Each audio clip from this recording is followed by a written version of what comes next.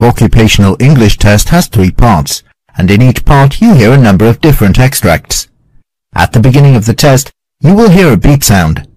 You have time to read the questions before you hear the extracts. You will hear each extract once only. You have to complete your answers as you listen. At the end of each test, you will be given 2 minutes to check answers. Part A.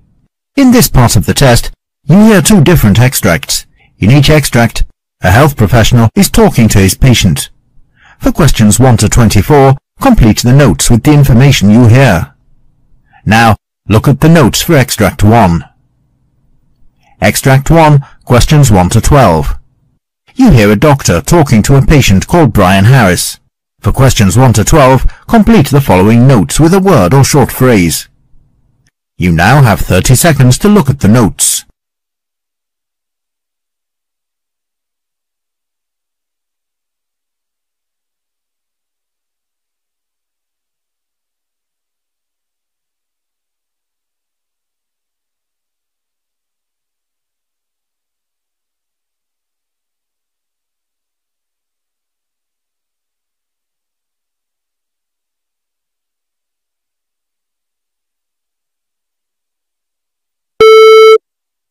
Hello, doctor. Good morning.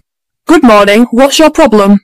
Well, last year I had a traumatic injury to my left posterior. I got hit from a boat while I was in the water.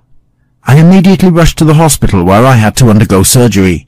I'm still having an external fixation on the wound for healing fractures in the leg. I had undergone grafting and full-thickness skin grafting close to defects in my posterior thigh. It is almost healed right in the gluteal fold on the left area. In several areas along the graft site and low in the leg, there is several hypergranulation tissue developed. Is there any bleeding from the wound? No, doctor. Okay, what's your age? 42, doctor. Do you drink or smoke? No, doctor. Had any other illnesses in the past?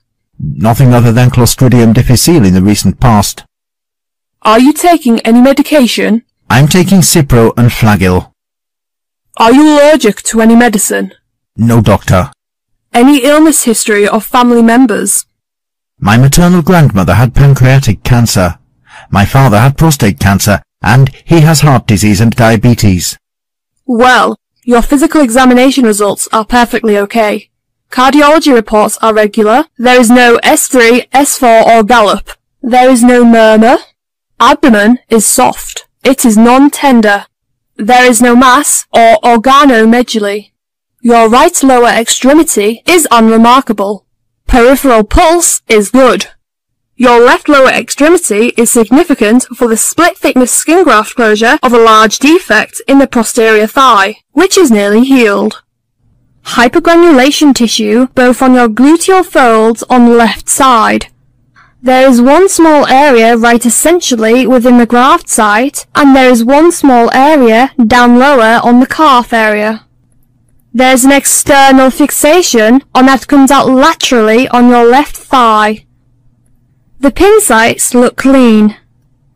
There are several multiple areas of hypergranulation tissue on the left posterior leg associated with a sense of trauma to your right posterior leg.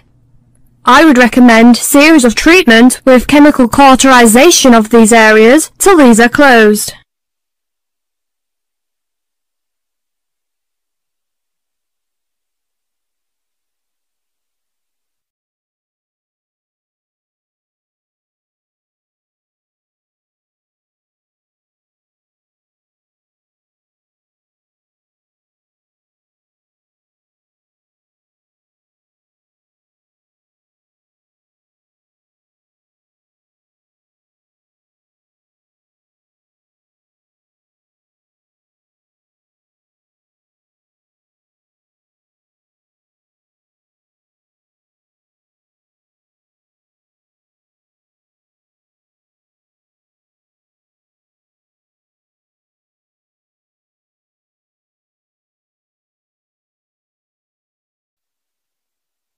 Extract 2, questions 13 to 24.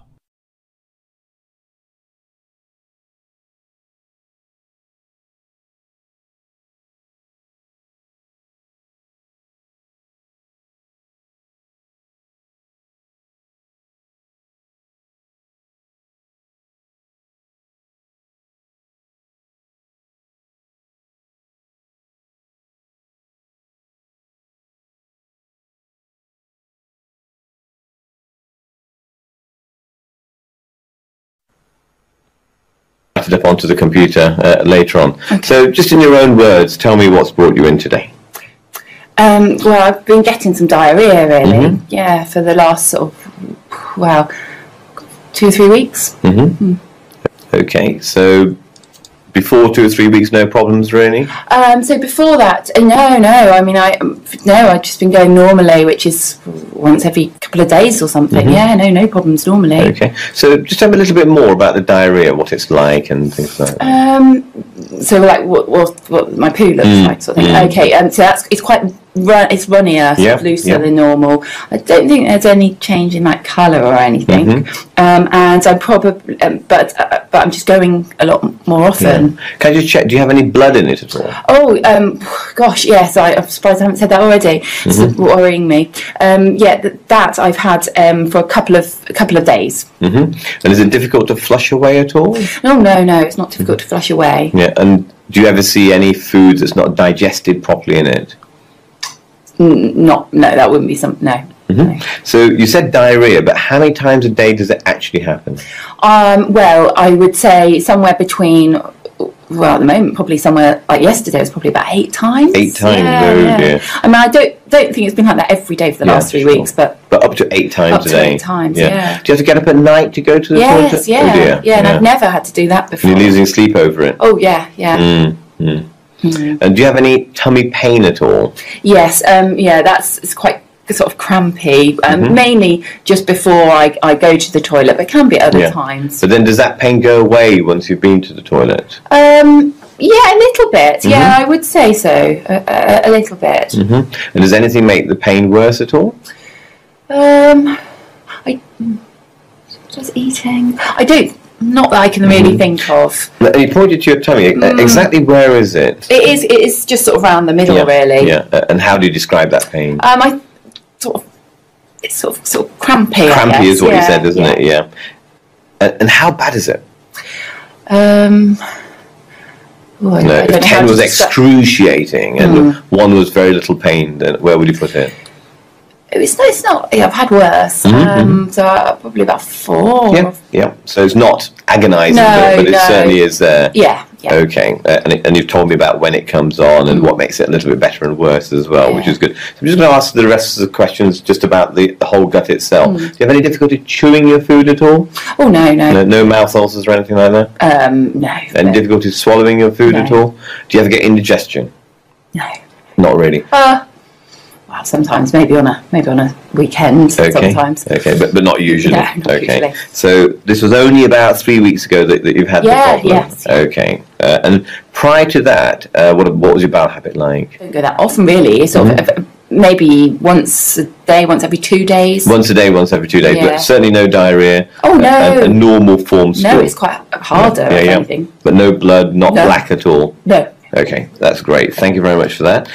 On to your past medical history. Any operations in the past at all? Yeah, I did when I was sort of in my teens. Probably, I think I was about 15. I had my appendix removed. In your teens, okay, but nothing since then. No big operations since then. No. Okay. You said that you take a little bit of paracetamol for your headaches. Yes. Yeah. Okay. And are you doing any of the medicines at all? Just the pill. Yeah. No, nothing else. Nothing else at all. Okay. And nothing else over the counter? No, just paracetamol for my headache. Any recreational drugs at all? No. Okay. And are you allergic to anything? Oh, yes. I'm allergic to amoxicillin. So is that penicillin? Yeah. So allergic to penicillin. Okay. What happens when you have penicillin? Oh, that's what I get. That's when talk about a rash. I get a rash. Oh, I see. So that's the rash. Well, no, but yeah. Okay. So rash with penicillin. So who's with you at home? So I live with my partner, Sam. Okay. No particular problems there at all? No. Okay. We've been about 3 years. Is there any family history of note? No, not I'm aware of anyway. No gut conditions in the family? My aunt maybe. My aunt had something to do with her tummy, but I don't know what it was really. Okay. It wasn't cancer. So just moving towards the end, I just wanted to explore your ideas, concerns and expectations really. So what do you think is going on with this problem? Well, think it could be an infection. An infection, yeah. And you told me about one of your concerns about passing it on to people at work, and especially the children, I guess. Yeah. But any other concerns? Well, they pass on to me. Yes. My sister, my friend's sister, has got bowel cancer, and she's only 30. Oh dear. And so it's just the bleeding, really, more than anything that's worried me.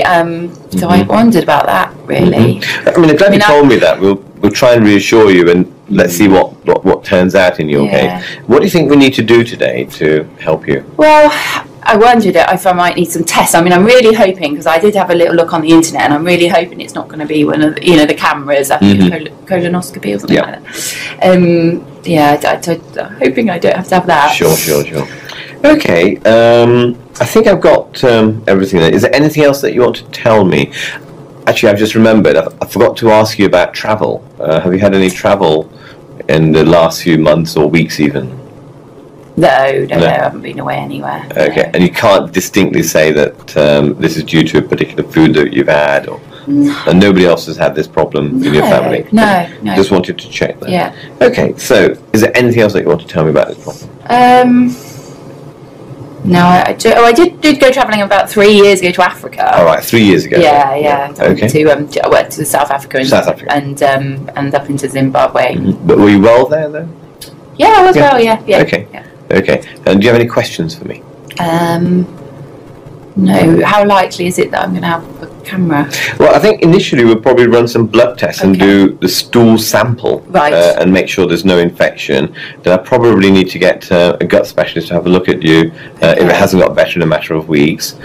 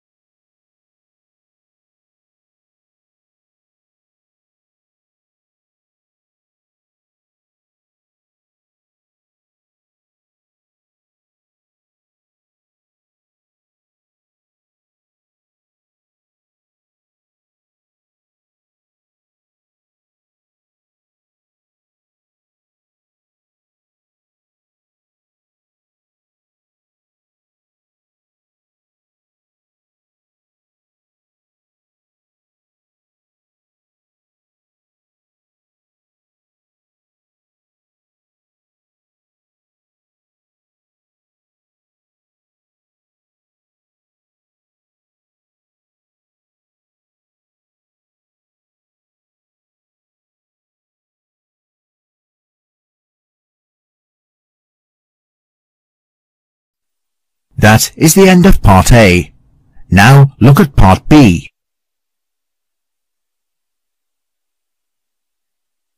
In this part of the test, you will hear 6 different extracts. In each extract, you'll hear people talking in a different healthcare environment. For questions 25 to 30, choose the answer A, B or C, which fits best according to what you hear. You will have time to read each question before you listen to the audio. Complete the answers as you listen to the audio. Now, look at the question 25. You hear a discussion about common types of neuropathic pain. Now, read the question.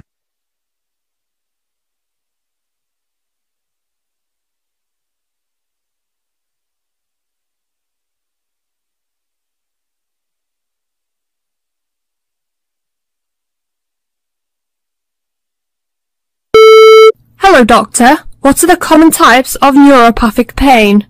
Well, while there are countless types of neuropathic pain, Some of the prominent types include carpal tunnel syndrome, is caused by nerve compression in the wrists and causes pain in the wrist, thumb and fingers. Central pain syndrome can occur after nervous system damage, such as a stroke. Degenerative disc disease, one may feel neuropathic back pain if it causes damage to the nerves entering or exiting the spine. Diabetic neuropathy causes stabbing pain in the hands and feet of some diabetic patients. Phantom limb pain can occur in some patients after a limb is amputated. Postherpetic neuralgia is brought on by an outbreak of shingles and persists after the condition has cleared. Pudendal neuralgia is a type of pelvic pain caused by compression of the pudendal nerve. Sciatica is caused by compression or irritation of the sciatic nerve and often results in shooting pain that radiates down the back of the leg. Trigeminal neuralgia is characterized by shooting neck and facial pain.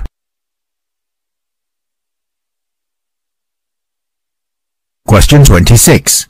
You hear a discussion bronchodilators used to treat chronic obstructive pulmonary disease. Now read the question.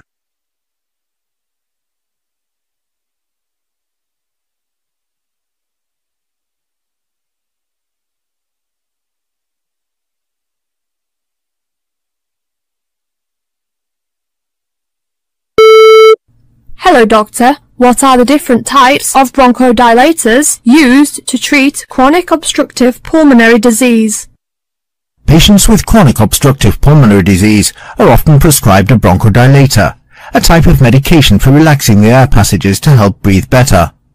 Typically, the medications are inhaled through the mouth using a metered dose inhaler, but also come in liquid, pill, injectable or suppository formulations. The three classes of bronchodilators commonly used to treat chronic obstructive pulmonary disease are beta-adrenergic, beta-agonists, anticholinergics, methylxanthines. Beta-adrenergic agonists are a type of medication that binds to specific receptors in the lung called beta-adrenoceptors. By doing so, they block the trigger to bronchial spasms and allow airway passages to open. Beta-agonists can either be short-acting or long-acting, which are delivered either orally or through a metered dose inhaler. Generally, the inhaled method is preferred as it alleviates symptoms faster. Anticholinergic blocks the neurotransmitter acetylcholine in the central and the peripheral nervous system to its receptor in nerve cells and inhibit parasympathetic nerve impulses. Methylxanthines affect not only the airways but stimulate heart rate, force of contraction, and cardiac arrhythmias at high concentrations.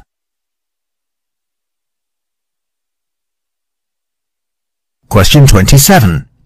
You hear a discussion about pancreatic neuroendocrine tumors. Now read the question.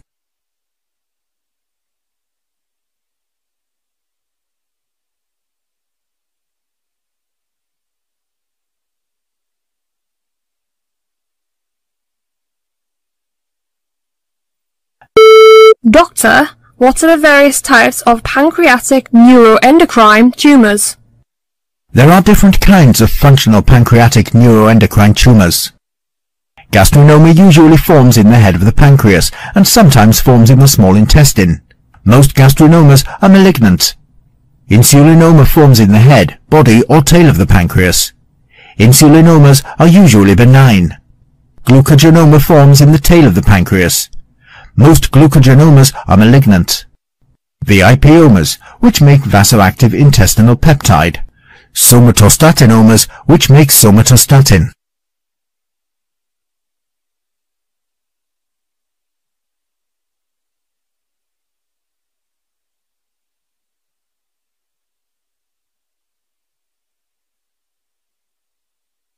Question 28. You hear a discussion about melasma and different types of melasma. Now read the question.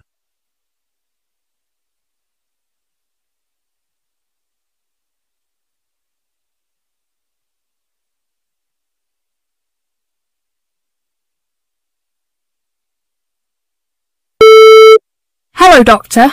What is melasma and what are the types of melasma? Well, melasma is a common patchy brown, tan or blue-grey facial skin discoloration, normally seen in women during their reproductive period.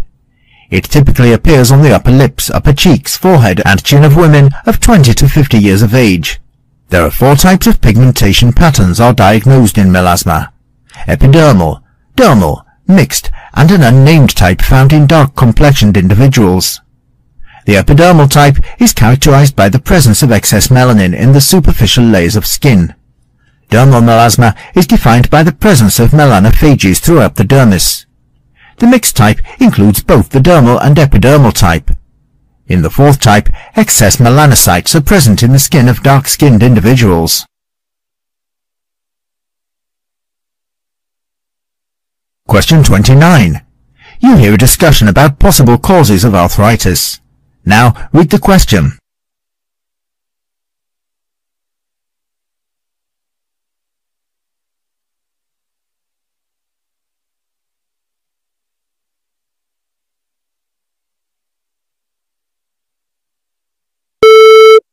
Hello, Doctor. Can you tell me what are the possible causes of arthritis? Osteoarthritis is associated with cartilage damage. Genetic conditions are thought to play a role in osteoarthritis. Age alone is no longer seen as the cause of osteoarthritis. Rheumatoid arthritis is an autoimmune disease that develops as the immune system malfunctions and attacks the body's own tissues. Gout develops when excessive uric acid accumulates in the body and crystals are deposited in the joints. Reactive arthritis causes joints to become inflamed as a result of an infection that triggers the immune system. Usually, this condition resolves.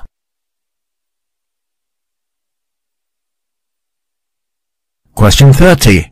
You hear a monologue of a physician on granulomas. Now, read the question.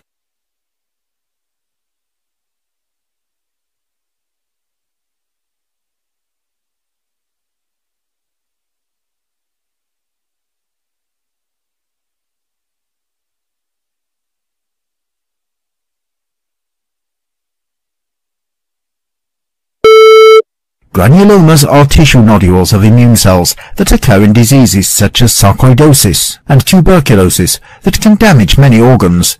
It is the chronic activation of the metabolic sensor mammalian target of rapamycin that is responsible for the granuloma's formation. In sarcoidosis, this mechanism leads to a course that is chronic and difficult to treat. Since mammalian target of rapamycin inhibitors belong to a group of drugs already licensed for clinical use, these findings offer new and quickly testable treatment options.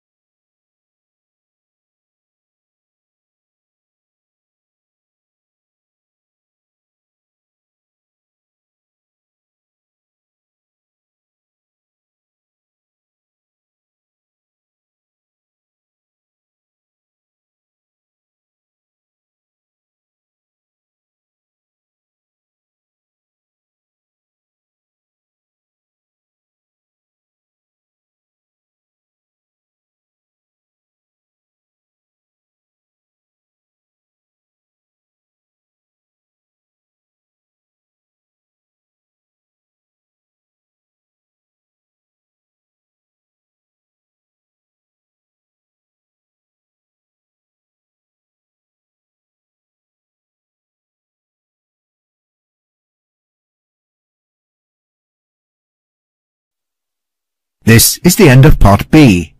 Now, Look at Part C.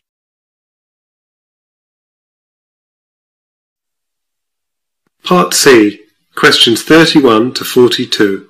In this part of the test, you'll hear two different extracts.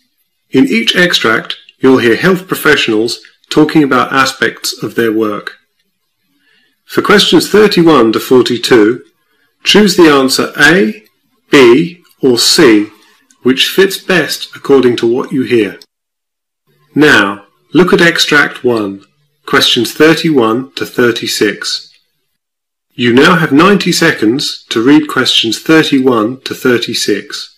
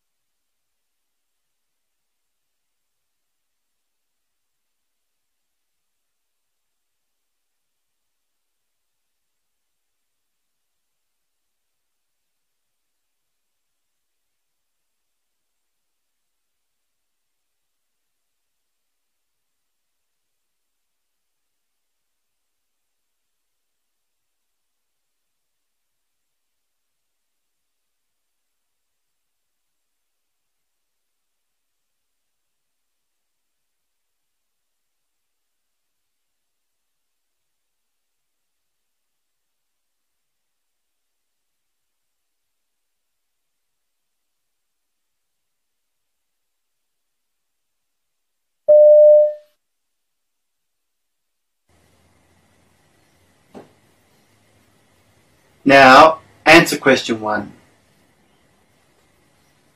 The word migraine is derived from the Greek word meaning pain in half the head, as migraine often produces a unilateral or one-sided headache.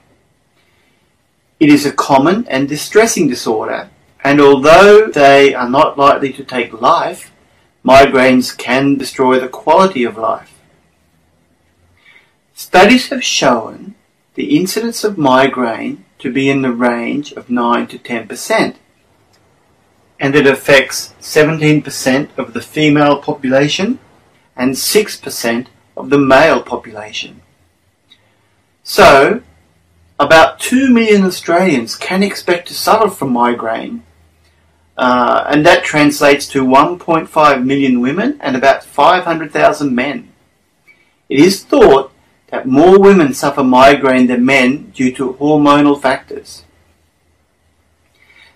There are several types of migraine, the two main types being classical migraine and common migraine.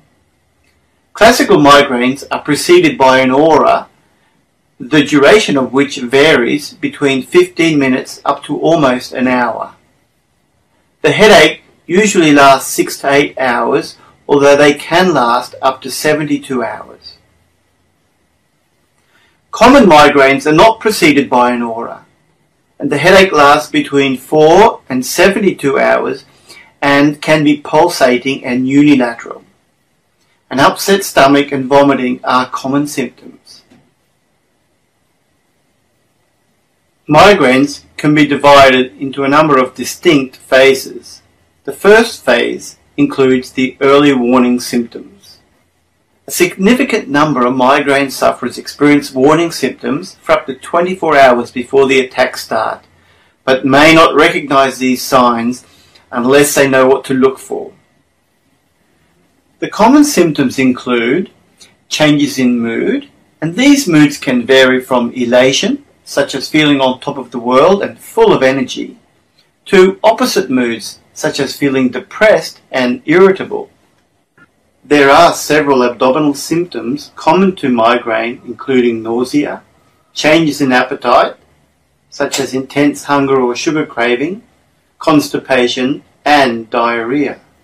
Neurological changes may also occur prior to the migraine, including drowsiness, incessant yawning, symptoms of dysphagia, such as difficulty in finding the right words, a reaction to excessive brightness or sound, and difficulty in eye focus. There may also be changes in behavior, such as hyperactivity, clumsiness, or lethargy. And many sufferers report muscular symptoms, such as general aches and pains.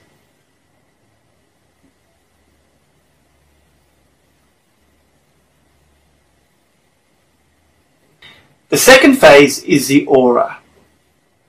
The aura accompanies migraine attacks in about 20 to 30% of migraine sufferers.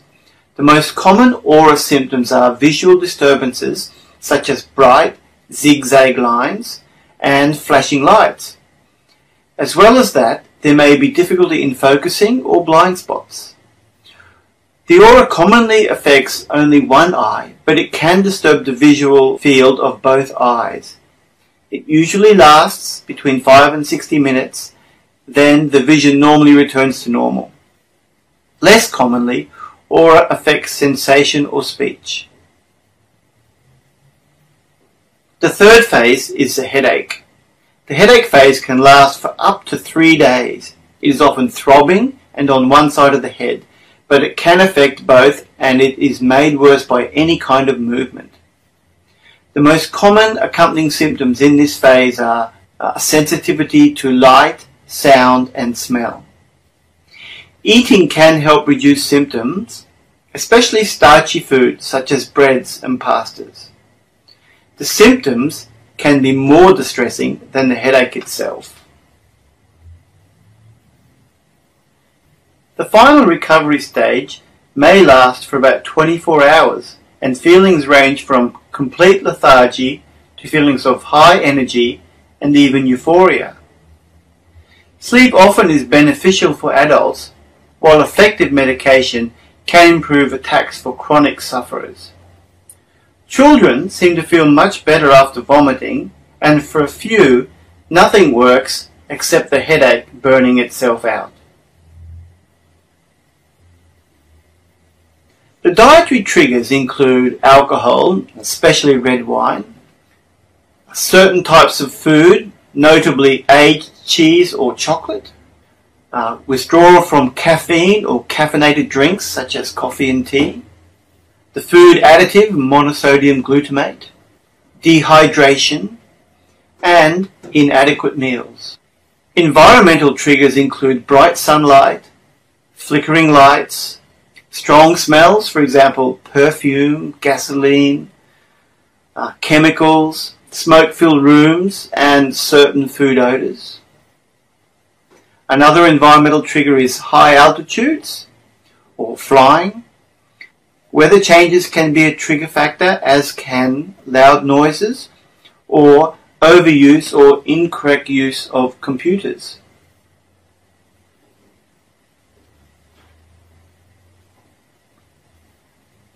Other trigger factors include the hormonal triggers. Hormonal fluctuations are implicated as a significant trigger for women, as 3 times as many women suffer from migraine headaches as men. This difference being most apparent during the reproductive years.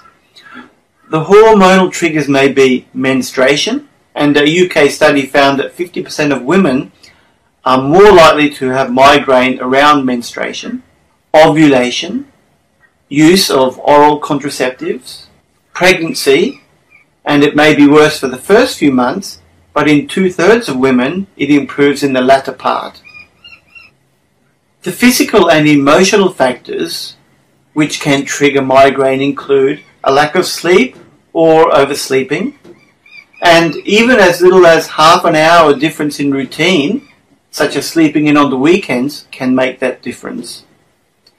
Illness, such as a viral infection or a cold, stiff and painful muscles, especially in the scalp, jaw, neck, shoulders and upper back, sudden or vigorous exercise, emotional triggers such as arguments or excitement, and relaxation after stress. which is known as the weekend headache. There are a variety of treatments available for migraine sufferers, and non-medication treatments such as ice can, in some cases, reduce the impact of a migraine episode. This is because, during a migraine, the blood vessels in the head tend to dilate, which means they open more widely. They may become swollen with blood, and this in turn leads to pressure on the nerves surrounding them. The nerves begin to send pain signals before the onset of migraine. Wrapping the head with an ice pack can bring migraine relief through the cooling of the blood vessels. As the blood vessels cool, they become constricted and return to normal size. This can lessen blood flow to the head and, as a result, reduce pressure on the nerves, thereby providing relief from pain. Another non-medication treatment is biofeedback. The biofeedback technique trains people to improve their health by controlling certain bodily processes that normally happen involuntarily, such as heart rate, blood pressure, and muscle tension. Relaxation techniques may also be helpful at stopping an attack once it has started. The techniques include deep breathing, massage, and stretching. Individuals with occasional mild migraine headaches that do not interfere with daily activities usually medicate themselves with over-the-counter, non-prescription pain relievers such as paracetamol, aspirin, or NSAIDs like ibuprofen. For people who suffer migraines very frequently, prophylactic medication that is taken on a daily basis may be a good option. As a general rule, patients who experience migraines twice or more per month or have migraines which interfere with their quality of life may benefit from this type of medication.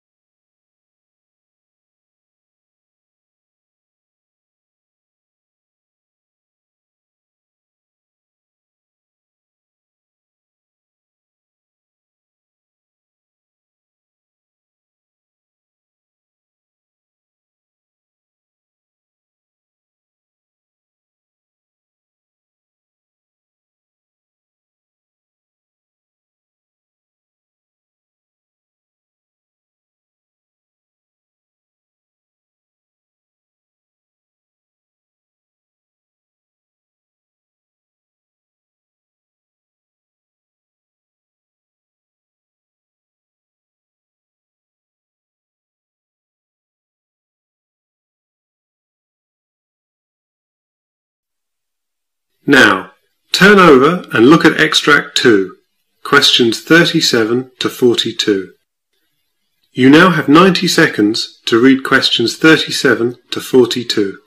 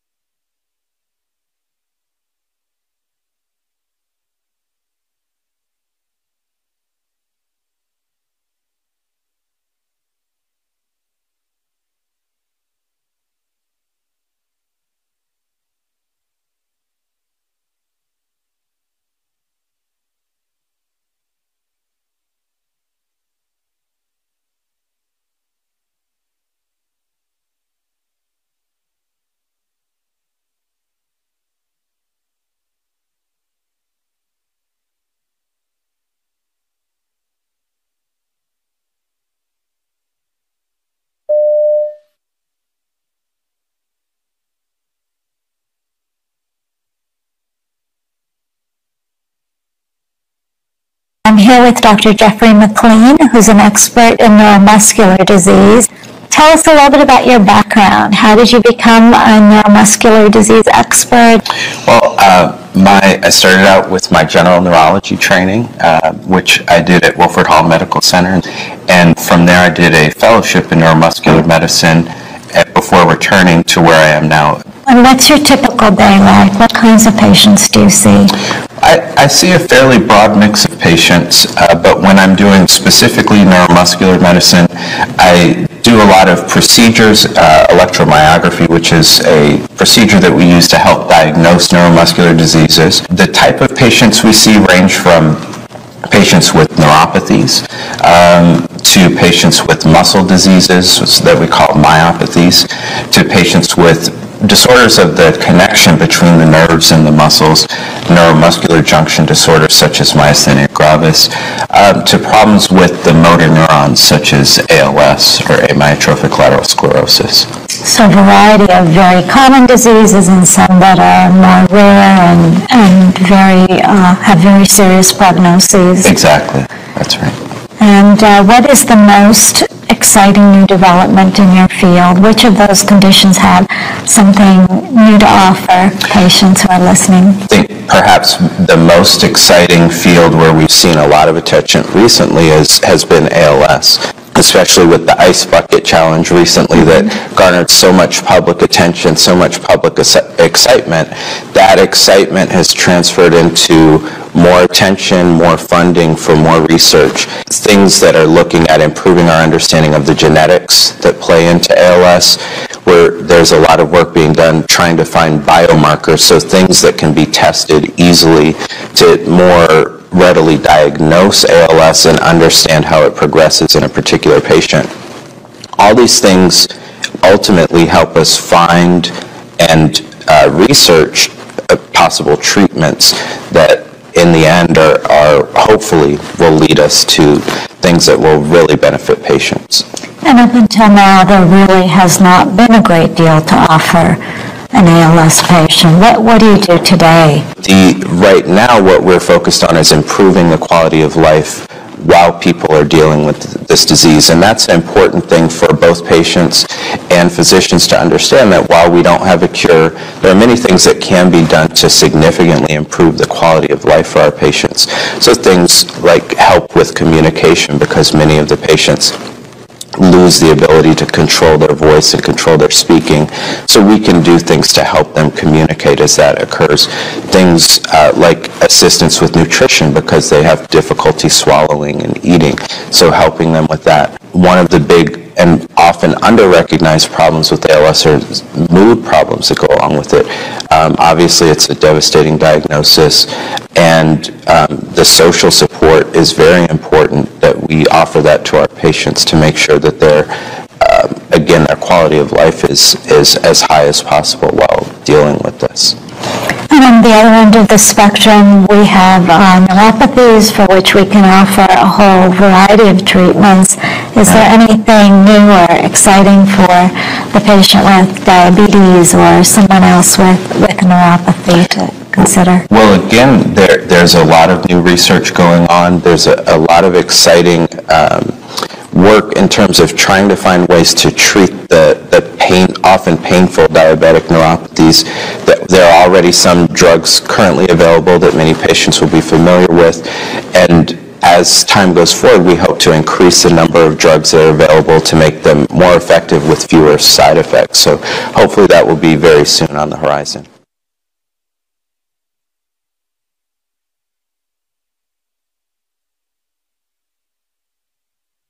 That is the end of Part C.